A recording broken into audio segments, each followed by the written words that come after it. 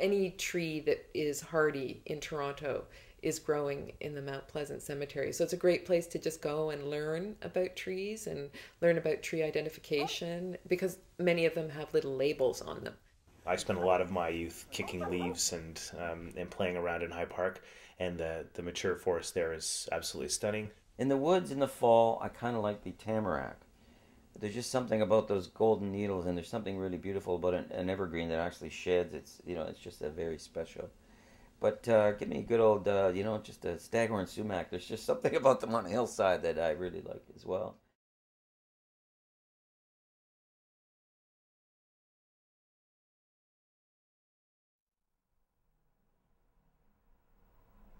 For us, the tree tour project has become a really great way to reach out to some different communities, because each tour we look to have a co-leader, so someone from the community where the tour is happening who actually leads the tour with us. My name is Shannon, and I work with Greenest City, and we did a partnership with Leaf this summer to put on the Parkdale's first tree tour. I did a lot of the actual photographing during the tour, so I'd be running ahead of groups of people, all kinds of pictures of Todd with his hands spread out, with his head cast to the sky, describing something to everyone, everybody looking up at the tree. By looking at the trees and explaining, I don't know if they were talking about the root system, it was more visual, and we could make a better connection that way. Like I said, it was an amazing experience for the youth to actually help plan the tour as well as speak on it, but they got all interested in trees, and they said, now when I walk down the street, I'm looking up and wondering about that tree.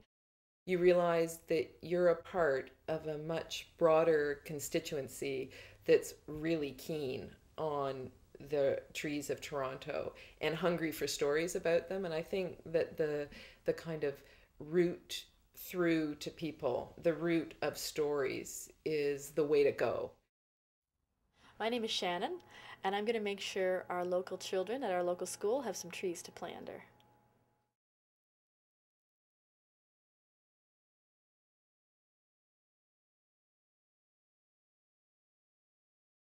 We often hear Toronto called a very green city, and in some ways it is. I mean, if you fly overhead and you look at Toronto's canopy, it looks quite green. There's a lot of area that's covered with trees. Now, that's shrinking.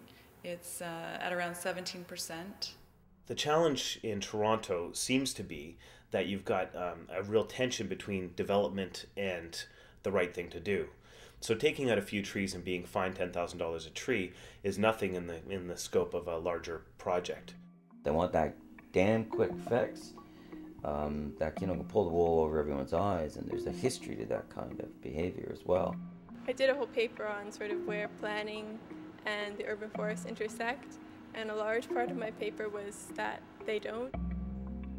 There are some threats to native plant gardens that you wouldn't think we're still at the point where we cut down, habitats because they're messy. People want to protect the things that they own. So if you have a black walnut in your driveway and those walnuts are coming down on your car, I mean, you can kind of understand where they're coming from. But I don't think that they're taking the whole picture into perspective. And I'm also convinced that part of the problem that people aren't as concerned about the urban environment as they might be is that they drive around too much. Because when you walk around, you see things that you wouldn't see it if you're driving. When you do look up, you see a trunk and a big canopy from the tree, and you don't see anything that's happening below the ground. And usually the ground means either really hardened turf that's been beaten down by feet and cars, or just concrete. It is sad when you nonetheless see a tree planted, so obviously there's some effort and some thought and care to plant a tree, and then it's got this much earth. People can't possibly really imagine that because they literally don't see the roots.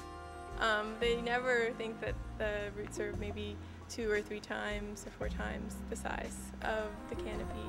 Increasing that canopy has been identified by the city as one of its main goals, and its plan to address climate change, which is really exciting. So the goal is to double the canopy by 2050. The message has to get out a lot more about the need to water the trees on our boulevards and in front of our houses. I think of it as planting carrots You plant a tree, it lasts 5 years, you take it out, plant another tree, and that's sort of what the city is doing now. I think if all of us took more of a sense of stewardship over that public resource, our urban forest would be a lot healthier. It's kind of hypocritical to say, well, let's plant, 40,000 trees this year, and meanwhile, we're not looking after what's already there. I'm Lorraine, and I'm going to write an article about the deficiency in Toronto's private tree bylaw.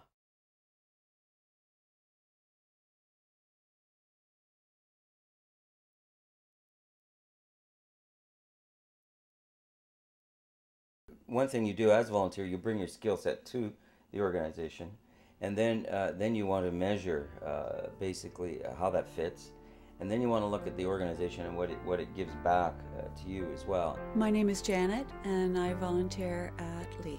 I'm Barbara Goss. I'm a volunteer for LEAF Toronto. I'm Lorraine Johnson, and I've been a LEAF board member for about a year. Hi, I'm Dan, and I'm a volunteer with LEAF.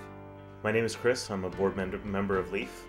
Have been for the last year and a half. I don't remember where I actually saw the ad for it or the announcement for it, but I ended up there anyway and was impressed immediately. They came to me and asked me if I was interested in being on the board because I write about native plants and promote protection of the urban forest, and I was really honored to be asked because I'm a big fan of the work that LEAF does. I come to LEAF with a history of interest in trees. I photographed trees for many years as an artist. I had a coffee with Janet, and she suggested that the tree tours might need someone to help them get off the ground, because that was at a point where they were just being designed. I just wanted to plant the trees. I think this was the first event that I participated in with LEAF, and I really just wanted to get my hands dirty. It's very local for me. I try to live daily, and the takeaway for me is that day that I go there. So I think I've volunteered at 3 or 4 or 5 of those kinds of events. My name is Barbara, and I'm going to Mongolia to plant more trees.